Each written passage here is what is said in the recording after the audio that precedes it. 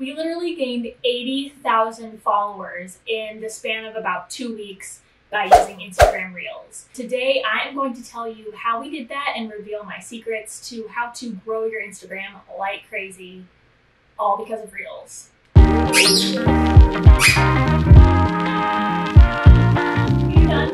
Hello everyone and welcome to my channel. If you are new, we post videos about growing on social media, taking care of your pets, a lot of corgi content. My corgi is famous on social media, so I am the manager of her account and I am sharing my knowledge with you today. Instagram Reels have literally been a game changer for me. If you are not using Reels right now, what are you doing? Reels are basically Instagram's answer to TikTok. They are trying to bring what TikTok is doing over onto their app, and this allows so many more people to find your content because Instagram is just pushing your Reels out to users who do not follow you. The Instagram algorithm for Reels right now is just insane. So many small accounts and even larger accounts like mine are just blowing up. So if you're not using them yet, you should be. If you want to grow on Instagram, Reels is the answer. I felt as though I was stuck at a certain number. We actually got to 100,000 followers at the end of the year, and then it just completely stopped. I was getting so frustrated. I was getting really into TikTok because the growth there is great and the potential for having a larger account is really there on TikTok, but it wasn't there on Instagram. Then once Instagram started pushing Reels and I started posting Reels consistently, I saw an enormous amount of growth, and I noticed a lot of other smaller accounts growing like crazy from Reels as well. Basically, one of our Reels went viral and we were getting like 10,000 followers a day. It was insane and super fun, and I'm going to teach you how you can do that as well. First, if you do not know how to use Reels or you have not made one yet, it is pretty simple. You go to your account, click the plus sign in the upper right hand corner, and then you can click on the tab Reels. You can shoot video in the app, or you can upload video from your camera roll already. You can then add music to that video. You can choose how long you want it to be. Our Reels actually just went up to 60 seconds, which is super exciting. Then you just post it onto your account and Instagram will push it out to other accounts and it will help you grow. Instagram is really pushing Reels right now and the trends that they're seeing on Instagram Reels. So what you want to do is kind of do your research. Look through other Instagram Reels, see what other accounts are doing, and get ideas based on those. There's actually an account called Creators. It's an Instagram account and they post the trends, the trending music, and basically are there to help you create good Reels that the algorithm is actually going to pick up on. What I like to do is spend some time going through Reels and TikTok. I save videos that I think I could possibly recreate, and then I also keep a notepad using just the notes on my phone. Keep notes of sounds that I want to use, keep notes of different ideas, and also I'll write little scripts and shooting ideas down on my notepad as well. I think there are a lot more trends that are starting over on TikTok and then coming over to the Instagram app. Instagram is a little late behind those trends, but if I were you, I would be on TikTok looking for content ideas and getting those from that app and then moving them over into Instagram. We like to go on with the trends and convert those over to our niches, but I've also found that creating original content and educational content has been really big for our account as well. Sometimes we just like to tell a story about Willow's day or something that Willow did, and those do really well on both Instagram and TikTok. We also have done a couple of educational series. For example, Weird Things Corgis Do. I split that into multiple parts that span, 30-second videos, and also reasons why you should get a corgi, reasons why you shouldn't get a corgi. Those types of content are really helpful. People want to watch them and share them and save them. So that kind of content is always a great idea to generate views and followers. Another content idea, especially if you are in the pet niche, is just to talk about your love for your dog. I had this video talking about how dogs had a best friend or one person that they loved the most. That video did really well. Also, I did a voiceover on the app and then added a little bit of background music, and it just was a perfect combination of pulling on your heartstrings and informational. So if you have any ideas like that, totally post them. Put them in your notes and create them. Another trend that we were able to get quite a lot of views for, I converted this trend that was on TikTok. It was put this sound over the most recent video of your boyfriend or husband or something like that. And then the sound was all dramatic and the video was supposed to be funny. or sarcastic, and I used that sound but said, put the sound over the last video of your dog. So that is how we converted that trend over into our niche. And it was just a really funny, serious video of Willow, and it actually did really well on both TikTok and Instagram.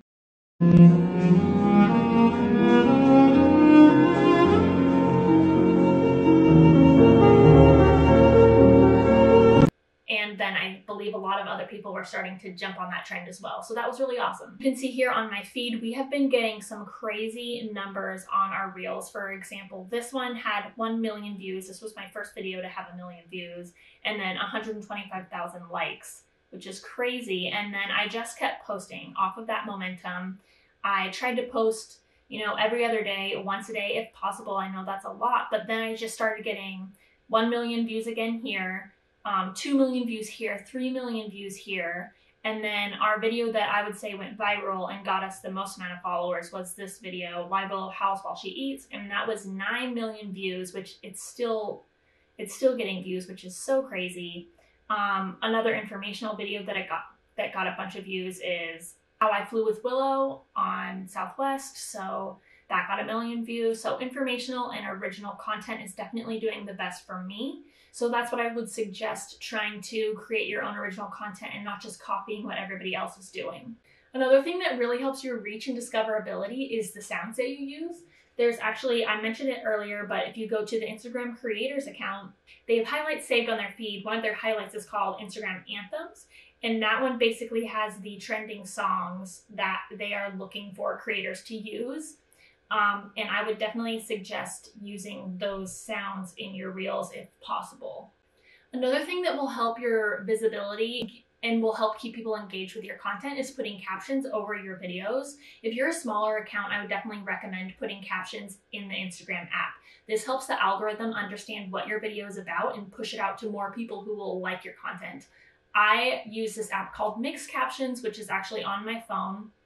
And this automatically generates captions, and I can go in and edit the captions because Willow is always spelt wrong, and also howl is always changed into a different word. So I'll have to go through and edit the captions a little bit, but this does save me a ton of time. Another thing I do for captions, which may help, is I write the scripts beforehand in the notes in my phone. So then after I've recorded the voiceover, I can just copy parts of the script and paste it over onto my video.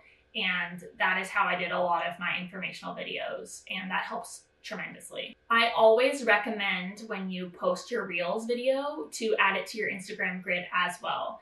I've noticed that when I do not add to my Instagram grid, it takes such a long time for the Instagram algorithm to pick up the video. I currently have a video that I posted, and I'm just doing an experiment here. I did not post it to my feed, I just posted it to Reels, and it only has 900 views right now.